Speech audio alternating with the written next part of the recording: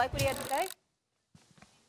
I do. I love what he had to say. Listen, Amari Cooper isn't a guy we hear from very often. Amari Cooper isn't one of those dudes that continuously ask for the football or who is boisterous throughout the media. But this just shows how much this offense is struggling, right? We got Dak Prescott making bets with the defense to try to get this offense going on who will score more turnovers, who will get more turnovers, or who will score more TDs. And now you have Amari Cooper, a classically, traditionally, historically quiet football player. I mean, the one thing we loved about him was that he was this productive receiver, but didn't seem like a diva, saying, you know what, I want to help this offense. Dak Prescott being asked about being in a slump. Kellen Moore not being the genius offensive coordinator or offensive mind that many thought him to be through the first 6 weeks of the season. Like, this is not necessarily a crisis because they're winning, right? And you're in the NFC East, and it's an easy division to win. But this was a team we were counting as Super Bowl contenders early on in the season. And with the play of their offense, with production from their quarterback, with kind of some of the inconsistencies we've seen, even with the defense that is constantly improving, now becoming one of the better units in football, you can't believe in the Dallas Cowboys. And it's hard to not think that this will end up where the last quarter century of seasons has ended up for the Dallas Cowboys. And that's with them at home or doing appearances at the Super Bowl instead of appearing in the Super Bowl.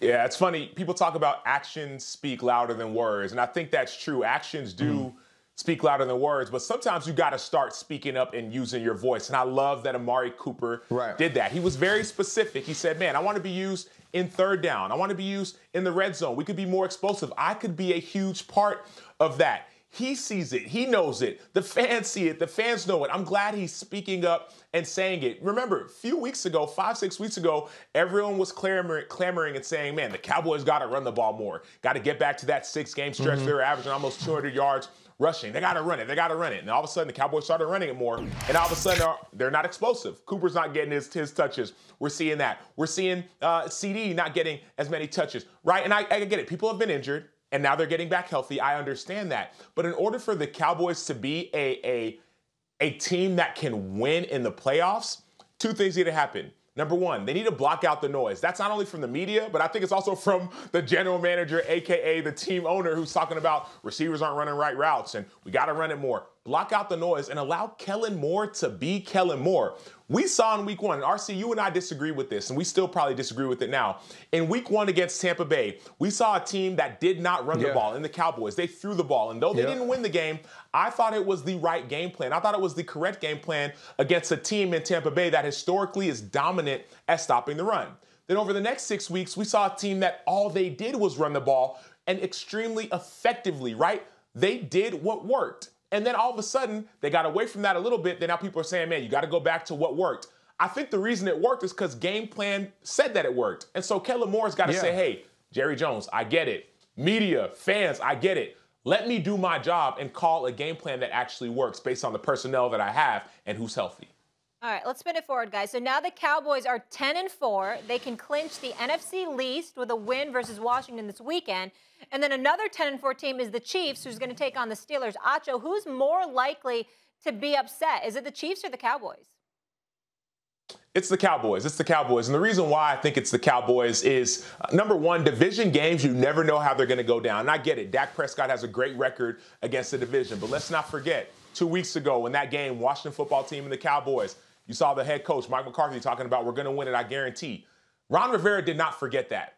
His team didn't forget that. The players on that team did not forget that comment. So they're going to come in with a vengeance. That's number one. Number two, though the Cowboys defense is dominant, which we all understand, Michael Parsons, I think he should win MVP. Like, that's how good he's playing. Randy Gregory is back. DeMarcus Lawrence is dominant.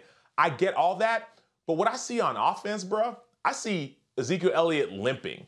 I see Dak Prescott, though saying he's healthy, not looking good. And mind you, we can't even trust, like, I get it. Everyone's saying he's healthy, he's healthy. They said that in the preseason he wasn't healthy, right? We cannot trust that the Dallas Cowboys are telling us the truth when they say that Dak Prescott is healthy. He does not look healthy, and we can look at the statistics from his first 6 games before the injury, the calf injury, and the last 6 games since the injury. And the touchdowns have been cut in half. Interceptions are increased. And so the issue is health. So with that being the case, If the defense can carry the team, sure, the Cowboys can win it. But at the end of the day, the Washington football team in this division game know their assignment. They're going to come in. They're going to play good defense. Going to try not to turn the ball over. Hopefully Heineke's healthy, and they could find a way to pull it off.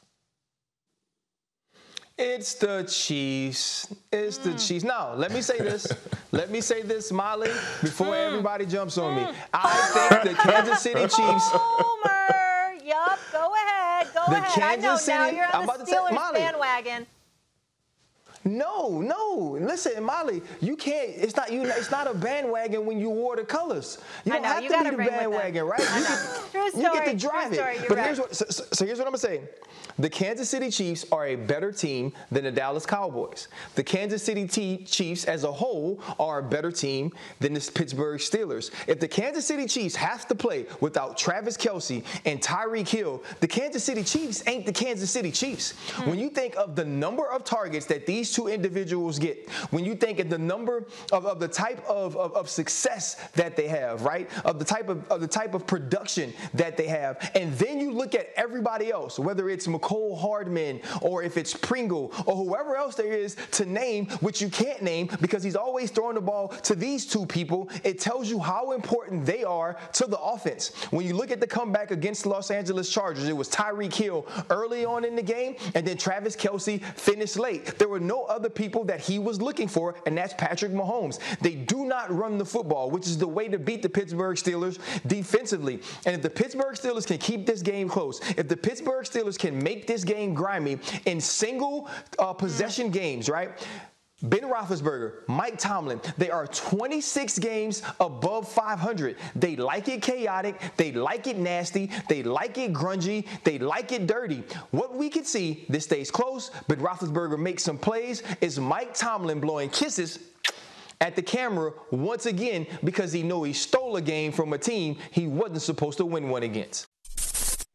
Thanks for watching ESPN on YouTube. For live streaming, sports, and premium content, subscribe to ESPN+.